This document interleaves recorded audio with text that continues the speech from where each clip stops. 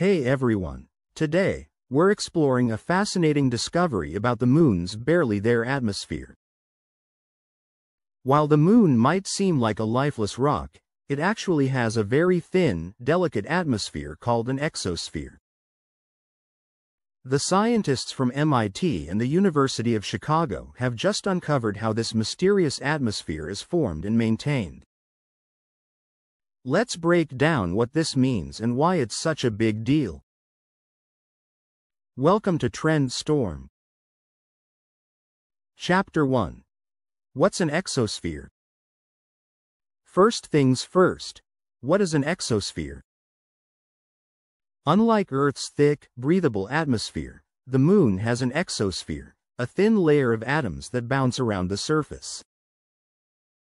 It's so thin that it can't support life or even protect against space radiation.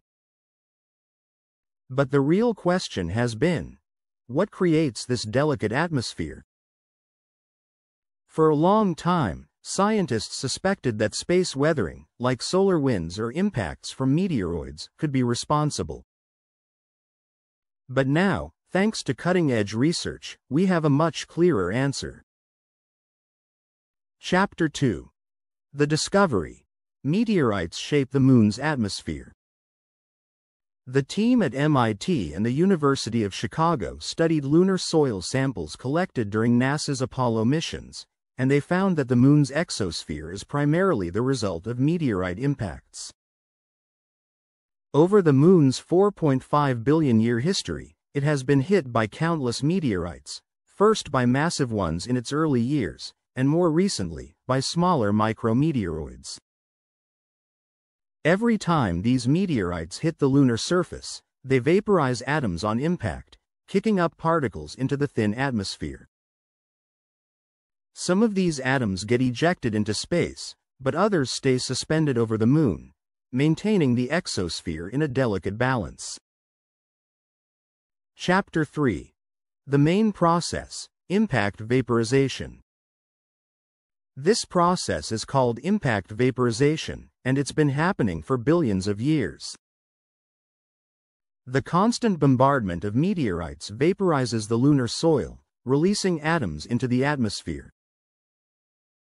The study's lead author, Nicole Nee from MIT, explains that this is the dominant process forming and sustaining the lunar atmosphere. About 70% of the Moon's exosphere is the result of these meteorite impacts. The other 30%? That comes from something called ion sputtering, where solar winds, those charged particles from the Sun, hit the Moon's surface and kick up atoms. But make no mistake, meteorite impacts are the real driving force behind the Moon's atmosphere.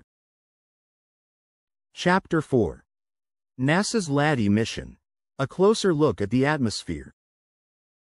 To get to the bottom of this mystery, scientists also relied on data from NASA's LADEE mission. LADEE, which stands for Lunar Atmosphere and Dust Environment Explorer, orbited the Moon in 2013 and gathered key data on the Moon's exosphere. While LADEE confirmed that both meteorites and solar wind influence the atmosphere, the recent study has shown that impact vaporization plays a much bigger role than previously thought.